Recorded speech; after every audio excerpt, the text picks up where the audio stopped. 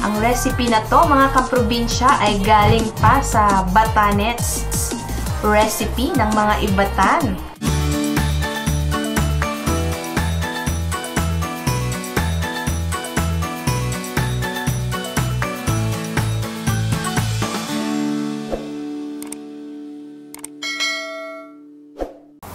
Hello mga kaprobinsya! Welcome back to our channel Panlasang Probinsyana. At ngayong araw na to mga kaprobinsya, isa na namang recipe mula sa Batanes ang ating lulutuin. At ito ay ang VUNES. Tara na, alamin na natin at ating i-prepare yung mga ingredients na kakailanganin natin sa pagluluto ng VUNES. Bago natin iluto, ibabad muna natin itong dried na stalk ng gabi overnight or 24 hours para mas malambot. Ayan, eto na ang ating ibinabad na dried stalk ng gabi. Malambot na siya. Paghihiwalayin lamang natin ito. Ayan.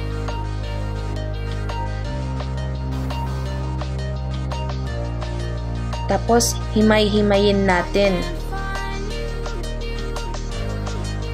Ayan.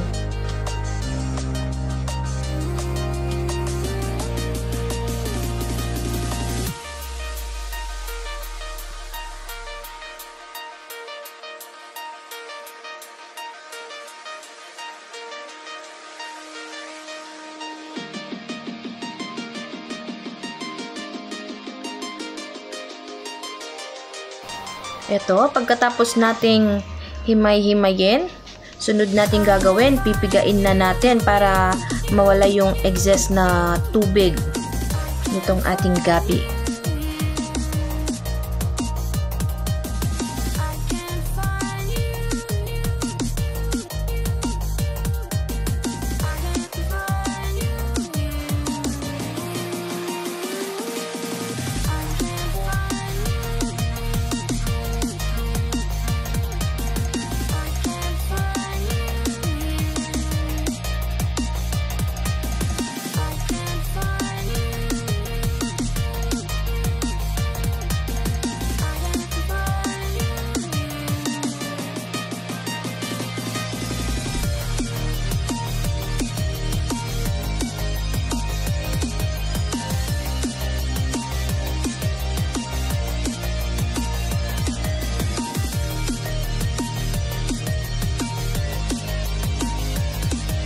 Pagkatapos nating pigain lahat, atin naman itong tatagtarin, gagayatin, tatagtarin ng maliliit.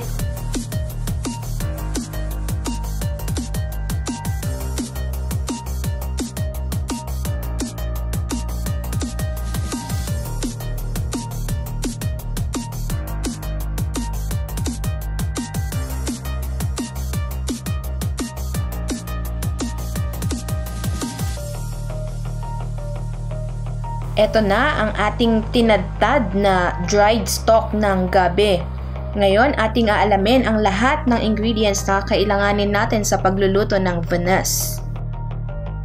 Giniling na karne ng baboy, tinadtad na dried stalk ng gabi, ito yung binabad natin kagabi, tinadtad natin kanina, bawang, sili, sibuyas, dahon ng sibuyas, magic sarap.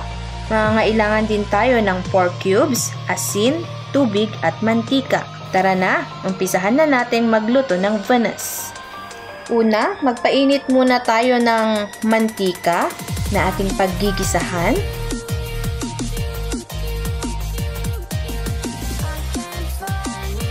Ayan, sunod na nating ilagay ang bawang. Hahalu-haluin lamang natin.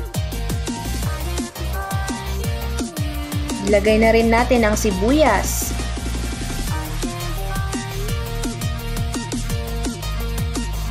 Ayan, haluin lamang hanggang sa maluto.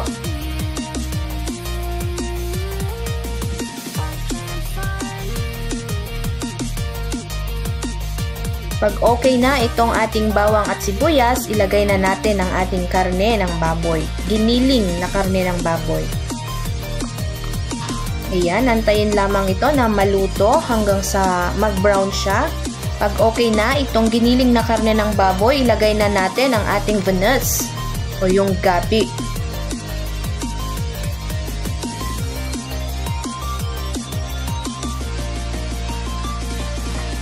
Ayan, halu-haluin lamang natin. VUNES kasi yung term nila doon sa dried stalk ng gabi.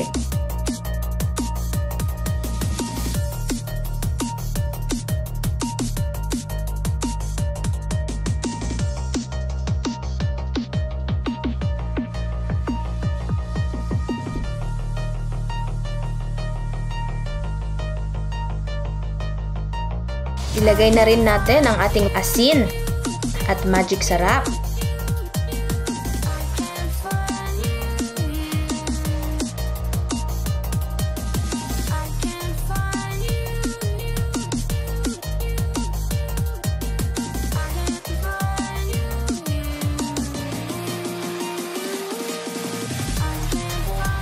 Pag nasangkot siya na itong ating VUNES, lalagyan na rin natin ng tubig. Ayan, sa recipe natin, gumamit tayo ng 4 cups ng water, mga kaprobinsya.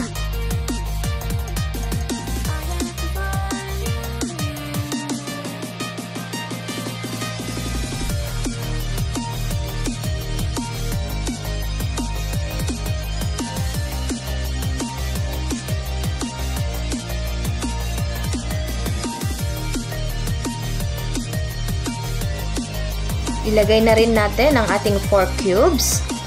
Tapos halu-haluin lamang natin, mga kaprobinsya.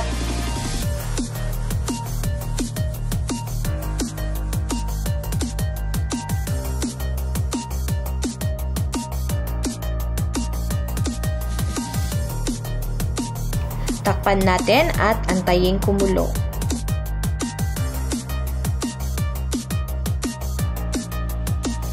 Ayan, pagka kumulo na, haluin lamang natin ito.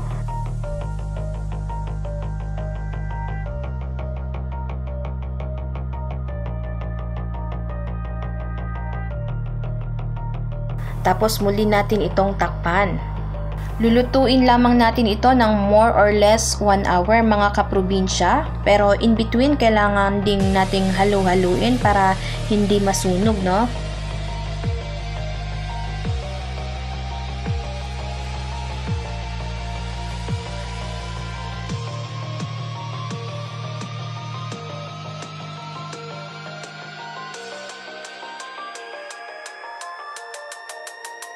Ayan, after 1 hour, ilagay na natin itong ating sili.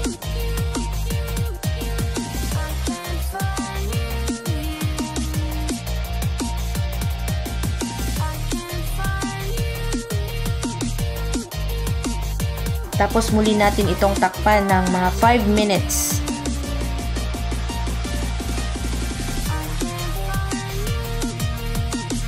Ayan, haluin lamang natin ulit at pwede na rin nating ilagay itong dahon ng ating sibuyas. Lutuin lamang ng 1 minuto. Ang recipe na to, mga kaprobinsya, ay galing pa sa Batanes recipe ng mga IVATAN. At alam niyo ba na ang VUNES na to or ang gabi na to ay galing pa mismo doon, mga kaprobinsya. Kaya naman lucky na lucky tayo. At eto na, ready na ang ating VUNES.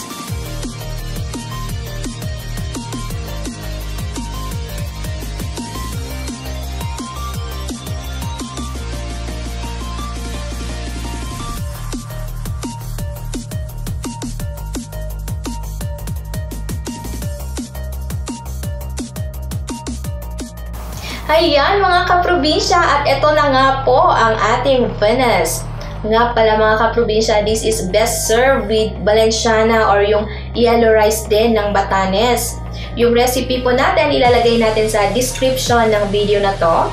Kaya i-check nyo lang po yun, i-click ang link para makita po kung paano i-prepare ang Valenciana. Para pag nagluto kayo ng VUNES, ready na po kayo. Ngayon naman, mga kaprobinsya, bago natin ito tikman, gusto ko lang i-flex yung mga YouTube channels na nag-join ng membership ng ating channel.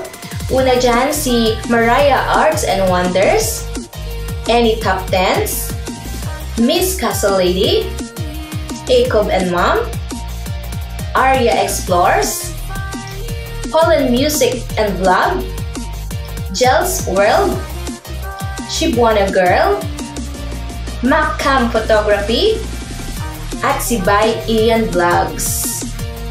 Ngayon naman mga kaprobinsya, kung gusto nyo pong mag-join sa ating channel at kung curious kayo kung ano dyan, nasa description din po ng video na to kung paano mag-join at makikita nyo din po kung ano yung mga perks sa bawat level ng ating membership. Gusto ko lamang i-shout out ang aming anak na laging nanonood, si Sid Amiel. Hello anak! Ayan mga kaprobinsya, it's tasting time! Sarap ito.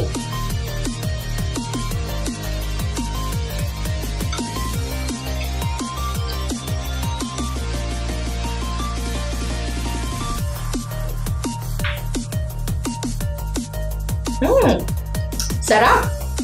Mga kaprobinsya, alam niyo ba sa Batanes, inuulam nila to. Diba sabi ko kanina ito yung dried na stalk ng gabi, yung akala natin wala nang pakinabang. Pero doon, masarap na masarap. At i-prepare nila ng masarap na masarap din.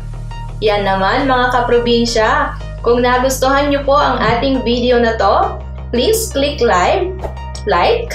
At kung bago kayo sa aming channel, please click subscribe.